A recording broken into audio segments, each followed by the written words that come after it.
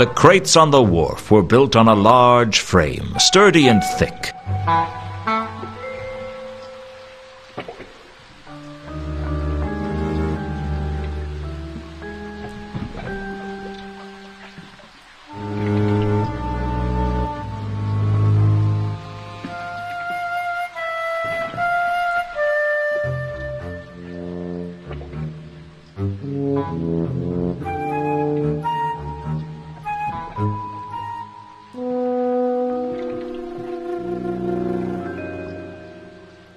I didn't much like being jammed into a crate and loaded onto the ship, but I could think of worse fates.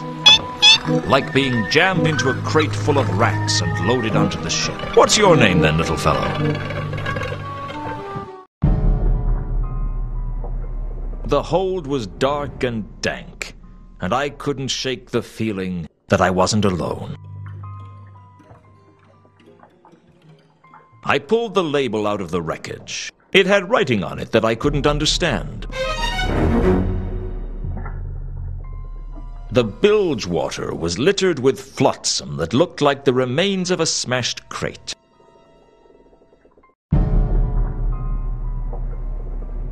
It looked lived in. The question was, by what? There was nothing of value in the debris.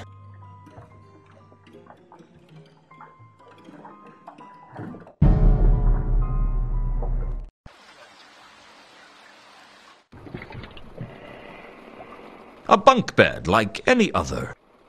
I searched one of the bunks but found nothing useful, and nothing I wanted to think too closely about. There were some strange scratches on the bedpost, which looked as if they'd been caused by either a wild animal or a man with very bad dental hygiene. What they meant was anyone's guess. I wasn't about to tear the bedpost off the bed. I searched a bunk and found a small scrap of cardboard. It could have been anything. There was a number on the back. Either a 6 or a 9. It was hard to say.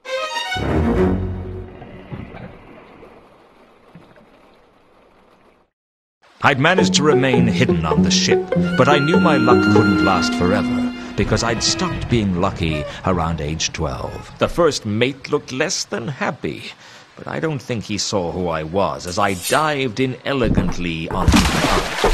Fortunately, the crust of the Ankh was soft that night, and I escaped both injury and discovery, although I needed 2 baths just to feel dirty.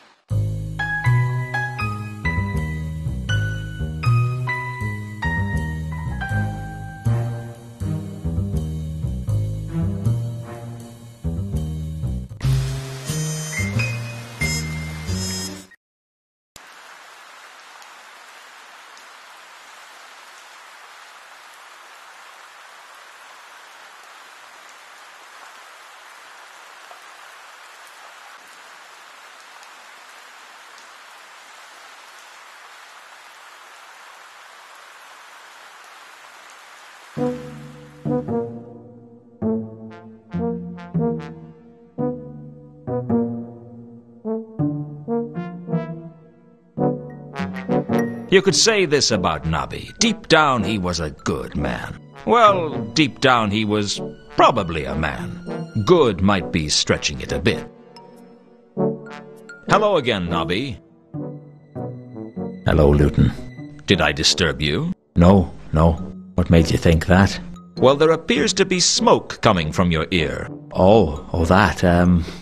Well, I've been working hard, you see. Working so hard that your ears have caught fire. Don't worry about it, Nabi. It's not like I'm going to report you. I have been working, see? Oh, sure. I never doubted it for a second. How's work treating you then? Not so bad, Luton. I've been busy, though. Rushed off my feet. Yeah, I can tell.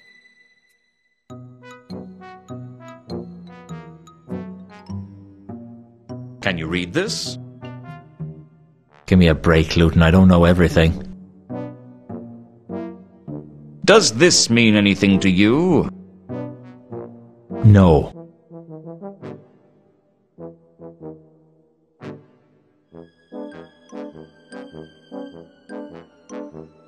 Do you know a dwarf by the name of Al-Kali? Never heard of him. How did you know he was male, then? You can't trick me. Everyone knows dwarves don't use the female pronoun. Okay. Mind you, I've always wondered what a female pronoun was. One of nature's wonderful mysteries, Nobby. Is it normally kept covered or what? I'm going to leave it to your rather uninventive imagination, Nobby. Has there been a dwarf around asking questions? I don't know. I don't suppose you've investigated the passengers on the Milka, have you? Of course I have. Sorry, but you're not the most, diligent of investigators. I work as hard as any man of my rank.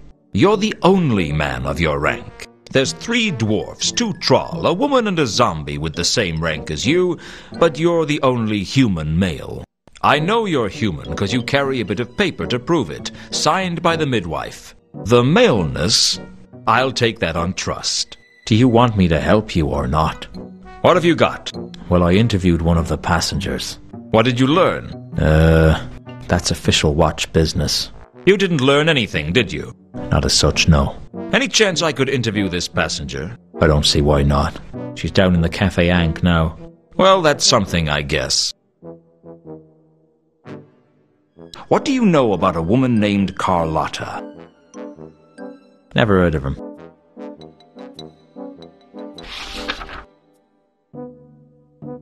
Have you learnt anything about the Milka? Yeah, not as such, no. You go to great lengths to conceal how little work you do, don't you? Hey! Do you know anything about a man named Mundy? Never heard of him.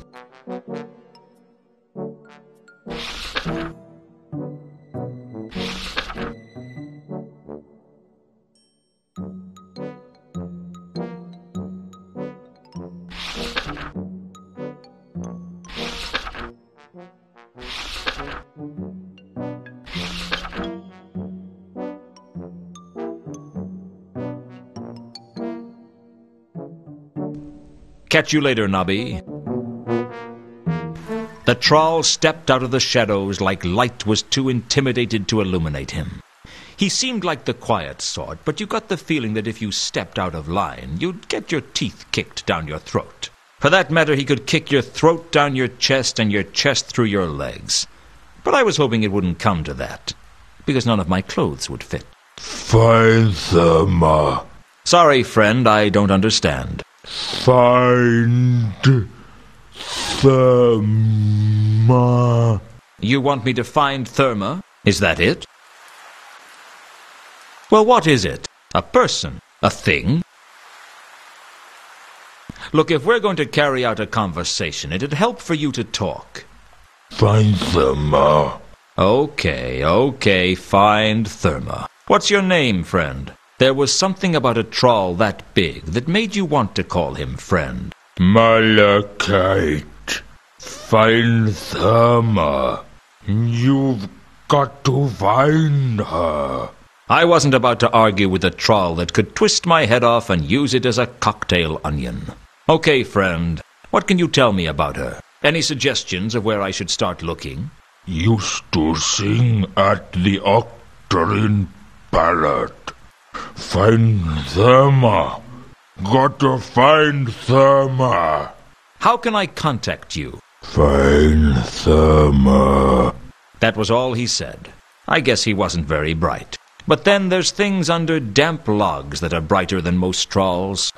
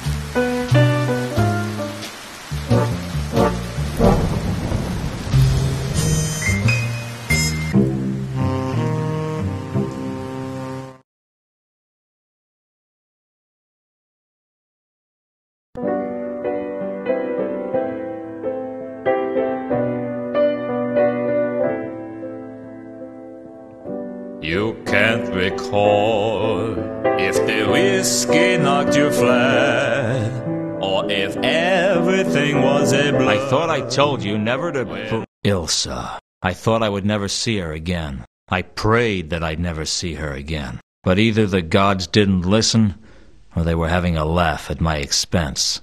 Knowing the gods of the Discworld, I had a pretty good idea which. Play it again, Sam.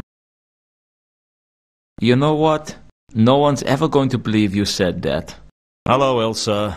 How long's it been? Too long. That's funny. I was thinking that it wasn't long enough. Aren't you pleased to see me? Sure. Like a jellyfish praying for the tide to come in. What's that supposed to mean? If I always knew what I meant, I'd be a genius. Back then, you always knew what to say. I still know what to say. I just choose not to. You're getting a big kick out of making me feel cheap, aren't you? Well, maybe I had it coming. Hey, don't take my side. You'll take all the fun out of it.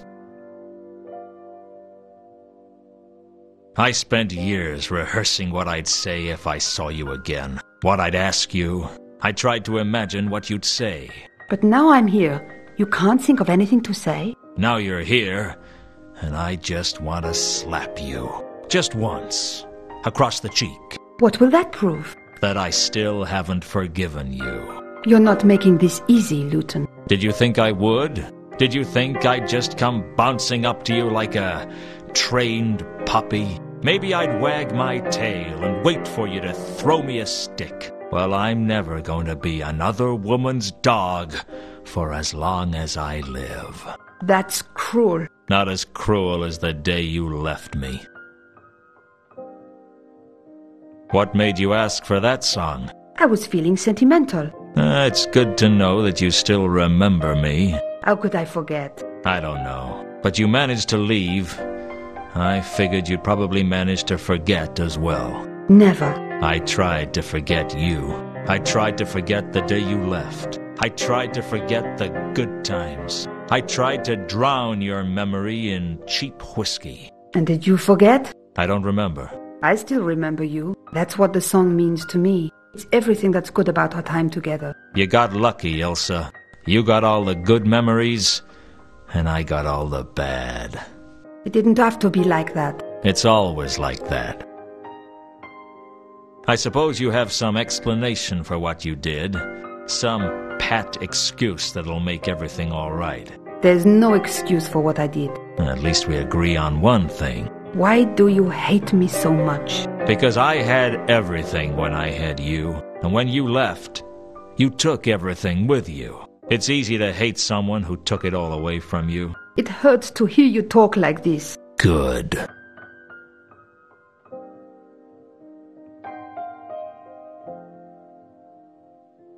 Do you know a troll by the name of Malachite? I've not met them. Sorry.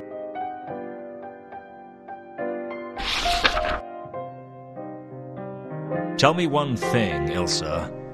Are you involved in these murders? What? The murders. They started when you arrived in town. I can't believe that you would think such a thing. That's terrible. I mean, I know I've done some bad things, but I've never killed anyone in all my life. Just checking.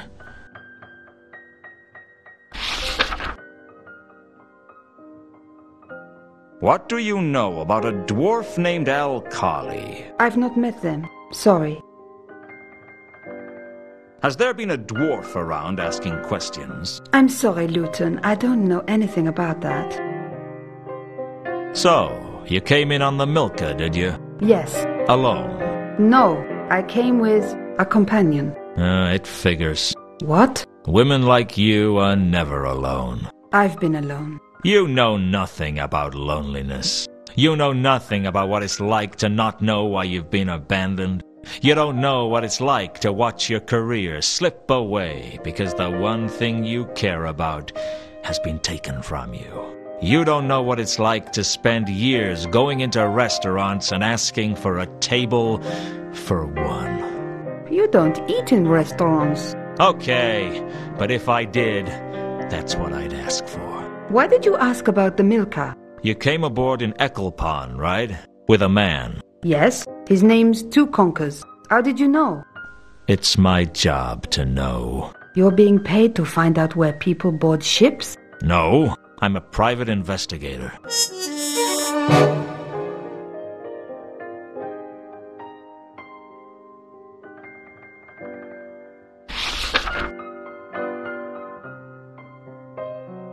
Have you met a man named Monday?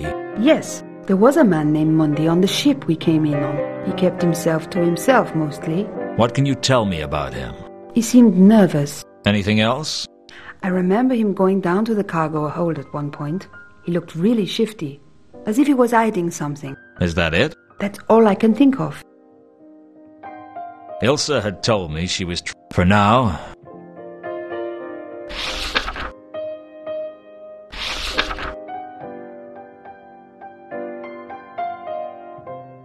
Can you read this? Yes, it says Pier 5. What language? Agatean. How do you know an obscure language like that? Actually, Two Conkers is from the counterweight continent. I learnt it from him.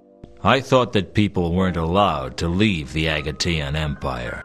Oh, things have freed up these days. I'd be careful who you tell about Two Conkers, Ilsa. Why? People can be funny about foreigners, and there's always been rumors about the Empire. They say they use powerful magic there. The last time one of them arrived here, the city got burned down. Two Conkers isn't going to burn the city down. You know that, and I know that.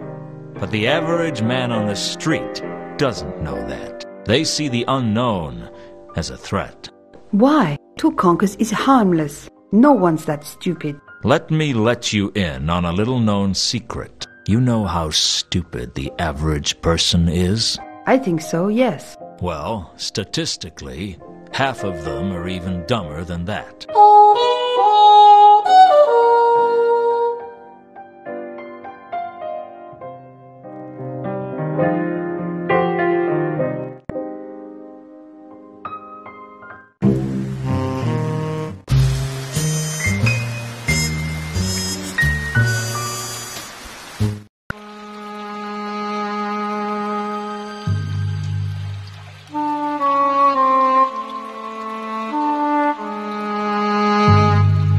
I take it you're the watchman for this warehouse?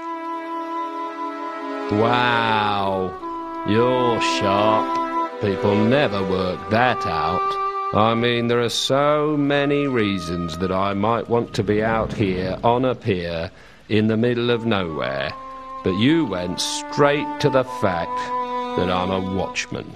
Well done. That's a real talent you've got there. It usually takes me much longer to take a dislike for someone.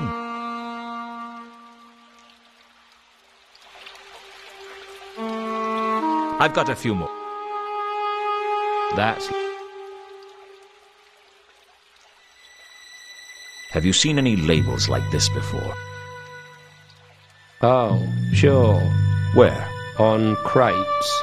I have this inescapable feeling that I could try and get some useful information out of you about this, but that it wouldn't be worth the time and effort I'd have to spend on the way. I'd go with that feeling if I were you.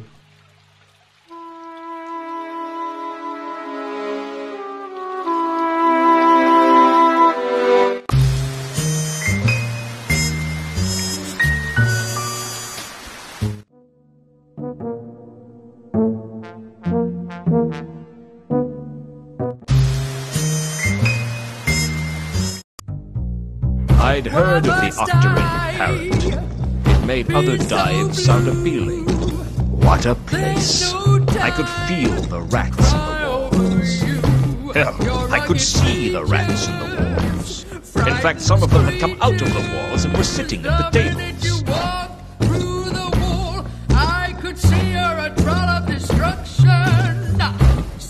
Can I help you? You could sell me a drink. What's your poison? I'd prefer whiskey, straight, with a whiskey chaser. You didn't come here to drink, did you? Well, I didn't come here for the sparkling conversation. Most of the customers go squeak, squeak. This seems like a nice place. No, it doesn't. It seems like what it is. A wretched hive of scum and villainy. It's tough to get to the top in that field. You could have that on a sign outside. Come to the Octarine Parrot, the most wretched hive of scum and villainy this side of the Ark. Are you being funny? Apparently not. You look a little nervous. I can't shake the feeling that sooner or later someone is going to get their arm cut off. Have you always owned the parrot? No. It used to be a troll bar. I took over the place after the riots. Did you keep any of the staff? Sure. I kept anyone who wanted to stay and wasn't too badly injured by the riots. But there's something about a group of rioting trolls that makes people reluctant to walk back into a place. Or indeed unable. Did you keep any singers on the staff? Only Sapphire. It's not often I see a half-elf bartender. Be honest. It's not often you see a half-elf. Okay, you got me. What's the deal? I don't like to talk about it. I thought elves were supposed to be irrepressibly likable, so that they can get away with whatever acts of cruelty they want, like cats. Well, I'm not an elf, all right? That's the problem, isn't it? Everyone can see that you've got elf blood in you, but you've got none of the advantages. All you get is people's prejudice. I don't like your manner. I'm not selling it. Tell me about Sapphire. Why don't you just talk to her yourself? Just don't bother her while she's working, all right?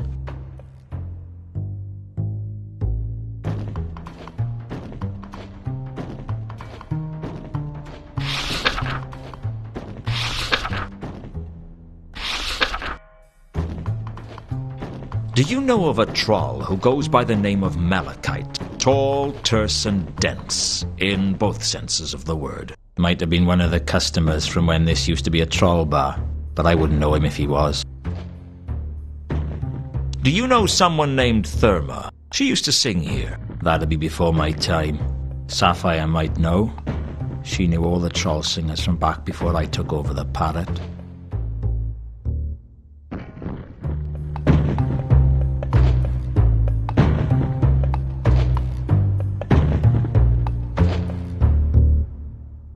The troll singer was something else. I didn't know what, but she was something. Can we talk? Certainly look that way. Move mouth, waggle tongue. Yeah, it all working. My name's Luton. Sapphire. I could already tell that Sapphire was a troll who could look after herself. I knew I'd have to watch my step around her. It was quite a long way round her, too, and not the pretty way. You been a singer here long? Long enough. Long enough for what? Long enough to want to be singing somewhere else. Tell me about yourself. I'd tell you about myself in 4 words. Big ideas, small results. Why did you become a singer? Aren't many jobs for a troll like me. And at least this one honest. Is honesty important to you? As much as anything else. I'm guessing nothing much matters to you right now, Sapphire. You catch on quick, Luton. What do you know about the barman? Mankin? Not much. Know that him a bigger loser than me. How come? He owns this place. At least Sapphire leave if Sapphire wants to. Why don't you leave? Where would I go? No place on disc for a troll like me. Spend our whole lives waiting for break. Just one chance to come our way that can seize in both hands tightly. But it never come. Or if it do, we don't recognize it. So we go back to grind of job we hate.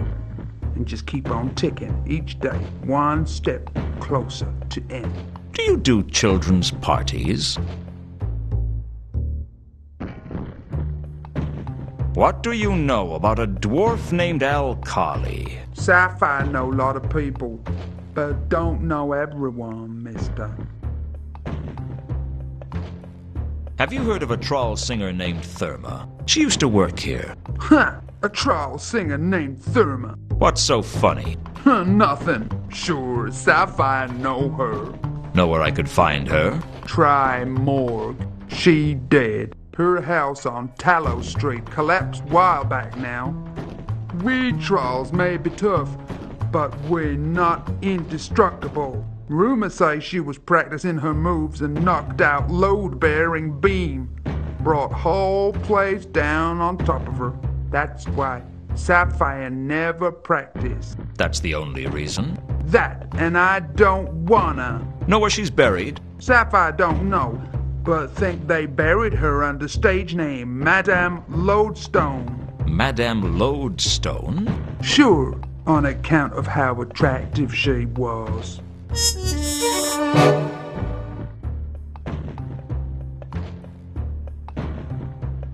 So Therma performed here under the name Madame Lodestone. Who are you, the narrator? I told you that already.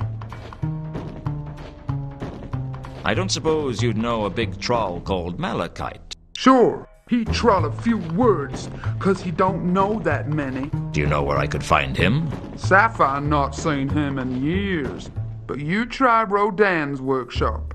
He used to hang out there.